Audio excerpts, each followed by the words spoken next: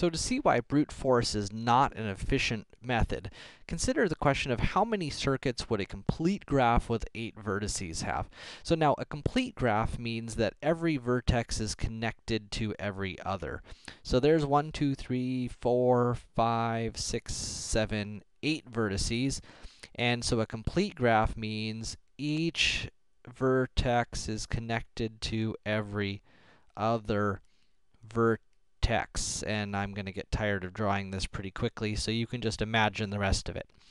So let's think about how many circuits there would be. So let's say I'm sitting here at my starting point. How many different places can I go to from here? So from here, I can go to any of 7 different locations. So I have 7 choices for my very first visit, right? So from my starting point, I can go any of 1, 2, 3, 4, 5, 6, 7 different directions, right? Now, from each of those, so let's say I decide to go here. From there, how many choices do I have? Well, this vertex is connected to every other, because it's a complete graph. I've already visited this city, so I don't want to go there.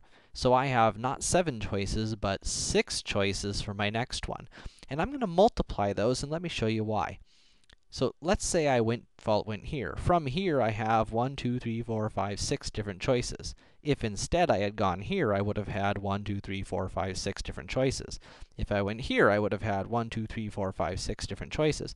So notice for each of those 7 original branches, I'm going to have 6 new possibilities, and so that's 7 times 6, right? 6 for each of those 7 would be 7 times 6. Now let's say I pick one of those, and now how many choices do I have for my next route? For my next path, I've got 5. For the next one, 4. For the next one, 3. For the next one, 2.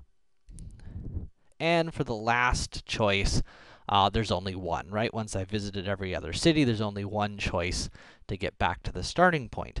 Now, it turns out that this is going to be twice as many as there actually are of unique circuits. The reason is because the circuit that I end up with here is identical to the circuit in reverse order. And so I'm actually going to have to divide this by 2 in order to get the true number of unique circuits. And this number ends up coming out to be 5,040 unique circuits. Now, that is a lot of circuits, and I certainly don't want to have to list all 5,000 of them and calculate the weight of each of them. That is pretty darn tedious. By the way, there is a handy notation for this called a factorial. This would be n minus 1 over 2. Sorry, n minus 1 factorial over 2, where n is the number of vertices. If you've never seen this before, the idea of a factorial is that, for example, let's see, so like 3 factorial means 3 times 2 times 1.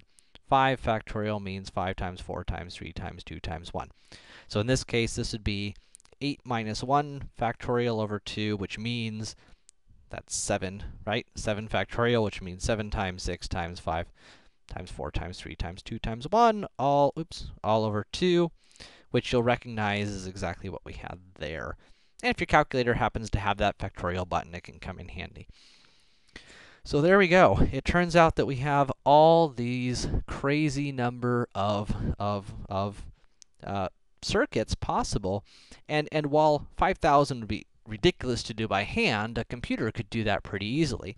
But if we go and start adding more cities to our visit, you can see that very quickly, like 20 here, with only 20 cities, we're already up to this ridiculously huge number of cities. I mean, this would take a computer doing 1 billion circuits a second, over 2 years, about 2 years, to look at all of these. So it turns out that using brute force is not going to be a reasonable method for graphs with more than maybe 3 or 4 vertices.